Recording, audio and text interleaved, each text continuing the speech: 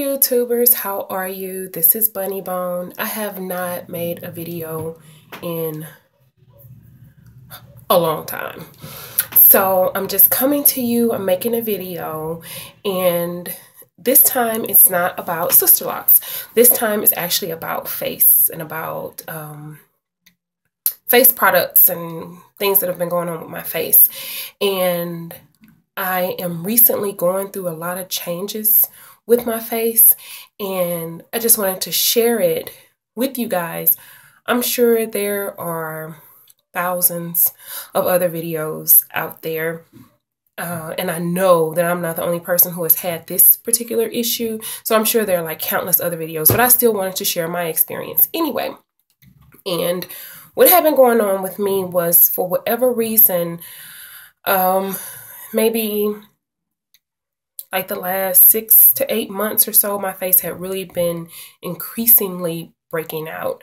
I am in my mid-30s and I still have acne scars on my face from a long time ago.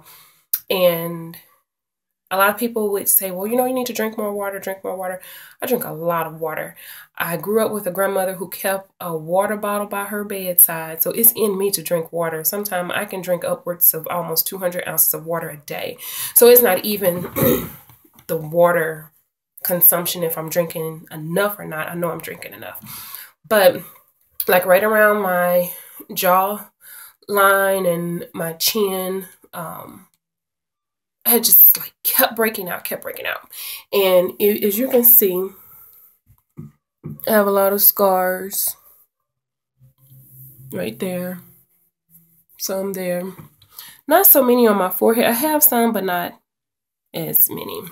So what I did was, maybe about 5 months ago, somebody gifted me an Ambi set because they had the Ambi product and they didn't really like it. So they gifted it to me.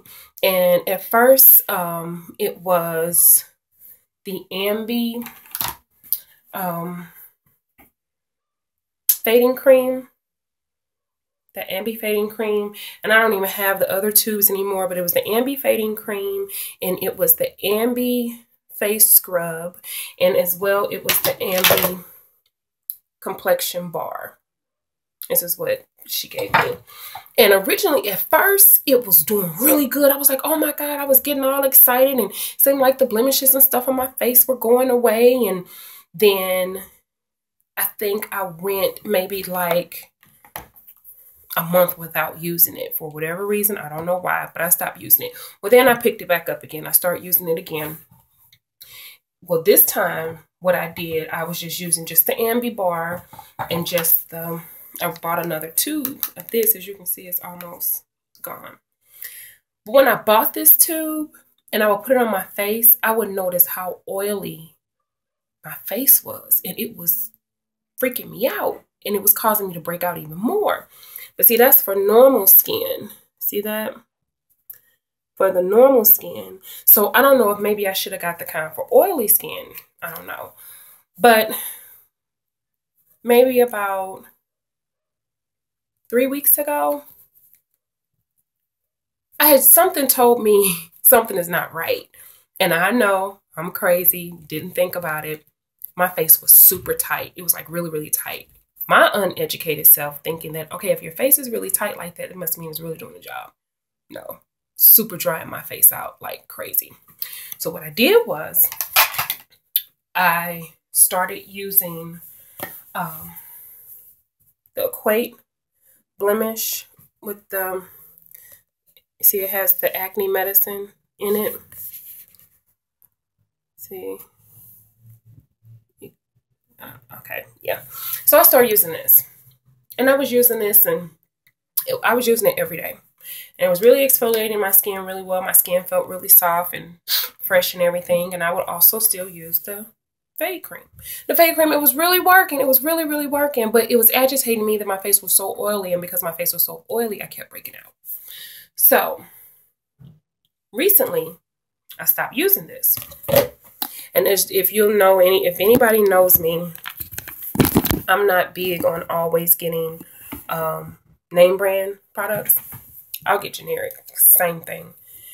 So I started using the Benzoyl acne cream. Sorry, I can't make it focus in. But this is the one that has 10% benzoyl peroxide in it. I don't know if you can see that or not. I'm sorry, it's not focusing. Well, I just got this last week. Start using it on my face. Ironically enough, I had 2 pimples right there the night I started using it. Put it on my face before I went to bed. Woke up in the morning, those pimples were crusty. They were gone. I was all excited. So I'm like, yeah. So what I did was I washed my face with my Ambi. Put this on my face. Went to bed. Put it all over my face. And I went to bed. Woke up the next morning. My face, I kid you not, was black. It was like blotchy black. And I was like, oh my God, what's going on with my face? So I knew I couldn't use this anymore because it tells you not to use the acne with the acid stuff while you're using the benzoyl. So then I was kind of freaked out. So I went and got some Noxzema. Got some good old Noxzema. Put that on my face. And I bought one of those exfoliating pads and was rubbing. Burned. So I was like, oh, you know, did another night of this. Got up the next morning, my face was worse. As you can see now, like if I do this, see all that around there and all of that, my face is benzoyl burned. Yeah, not sunburned, benzoyl burned. So I did some research again to figure out how to get rid of this. And in the research, I found out that if my skin gets what they call the benzoyl burn, as long as it's not red or swollen, then that's a good thing. It just means that your face is just overly dried out and you're actually not allergic to the product. And they said that your skin is going to start peeling off. And actually my skin is beginning to peel off. I don't know if you can tell or not, but see, my skin is actually beginning to peel a little bit. So what they also said what you need to do is get a good moisturizing face soap and conditioner, and they suggested Cetaphil. So I have the Cetaphil cleanser and I have the Cetaphil lotion, and I'm going to be using these. And luckily enough, these are not cheap. I'm a couponer, and luckily enough, I had a coupon, and this came in the gift set with the cleansing cloths, and it came in a gift set that I had got from Walmart, and the gift set was $13, and I had a $2 off coupon. So I got both of these plus these for $11. That's really, really good, because these two by themselves, if I had bought these separately, this size, which is the 8 ounce, this was like 7 or 8. And then the lotion, which is also the 8 ounce, this was like 12. So this right here would have just been 20. I don't even know how much these were. So I got like a really good deal. So I'm going to do, and I also got this. It's, you know, generic for St. Ives, the peach.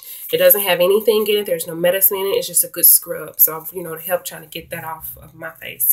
So I'm going to use this tonight. And then after I use my scrub, I'm going to use my soap. And after I use my soap, I'm going to use my lotion. I will not be using this for a while. I will not be using this for a while. I will not be using this for a while. Will not be using this for a while. Won't be using this at all. So I'm actually going to throw this away. And that's it. So tonight I'm going to start and take another look at my face. And I'm going to wash my face and I'll be right back. Hey YouTubers, this is Bunny Bone. I'm back. Okay, so I just got finished doing the apricot scrub. And I did the Cetaphil face wash. And now I'm just patting my face dry, because I know in a lot of the skin research that I've been doing now since I've had this benzoyl burn. I've read a lot that you should not rub your face dry. You should just kind of like lightly pat it dry. And I will say this, my face feels so much better. And look, like I don't even really see that that leather type skin already. I really think that face scrub had a lot to do with that. And even with the soap, my face is it's still dry. Yeah, you're not gonna get like instantaneous oil slick skin, because I know it's gonna be some layers of dry skin that have to come off. But I will say this, that it feels a whole lot better right now, because my face was dry and my face was like almost hurting almost, because it was that dry. It was like hurting. When I did the scrub, I did not scrub hard. I just did very small circular soft motions. So I'm just going to put the lotion on now. I know you don't need a lot, so that's about all I'm going to use, and see how far that'll get me. First, this is my first time using it. Put that on real good. Make sure it don't get on your eyelids, because you know that's the most sensitive part of your face. Don't want to get anything stuck in that nose ring hole. My nose ring is fairly new. It's only about 2 months old. Yeah, I think I'm going to need just a little bit more. Not much more. It's about that much. So, put it back, because this was like the most affected area. Right in there was the driest, and right here were the driest areas after that benzoyl, whatever you call it, that burning stuff. So there that is. My face does feel better already a little bit, and this will be like the first time I've ever really used a lotion on my face, because my skin is so crazy. So I just wanted to let you know that's what I did, and I'm going to keep you guys updated and let you know how it goes. So again, let's look, see how that goes. So I'm hoping that it really works really good for me and my skin. Thank you guys. Talk to you later.